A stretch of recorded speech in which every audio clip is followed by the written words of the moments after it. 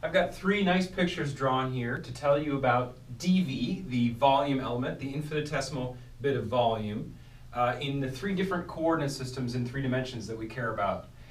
I'll tell you about the Cartesian coordinate system first. In some sense, it's the easiest one. If I want to know what dV is, remember dV is the small resulting change in volume that I get when I have a very small change in x, dx, a small change in y, dy, and a small change in z, dz.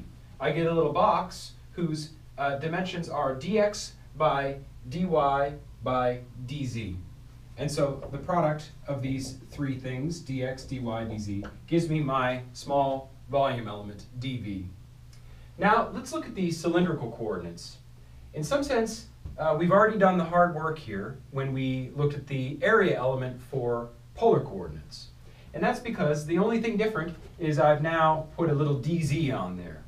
This base right here still has a side of dr and a side of r d theta. And so that makes this length right here, r d theta, this length dr, and the height dz. And so the full volume element is going to be dv equals the product of these three things. And I'll write the r out in front. So r dr d theta dz. Excellent. The hardest one now is spherical coordinates, as usual. It's sort of the trickiest to visualize. Now I'm looking at three different variations. I'm looking at a variation in rho. When I wiggle rho, d rho is this length right here. So this side of the box is d rho. That's this length. Now I'd like to wiggle phi, and phi is this sort of the height of the box, these lengths here. Now, I'd like to say that this length is d phi, but it actually depends on how far out I am.